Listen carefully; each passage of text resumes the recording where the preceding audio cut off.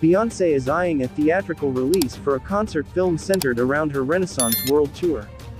The singer, 42, is in talks to distribute the project directly to AMC theaters, Variety reported. Per the outlet, the film would be released on Dec. 1. Deadline said that Beyoncé reportedly recorded the two shows part of her Renaissance World Tour in her hometown of Houston, Texas, last month for the film. The outlet added that the Halo singer may announce the concert film when her tour concludes in Kansas City, Missouri, on Sunday evening. Beyoncé kicked off her Renaissance World Tour at the Friends Arena in Stockholm, Sweden, earlier this year, marking her first solo concert outing in 7 years. The event's set list features various songs from her 17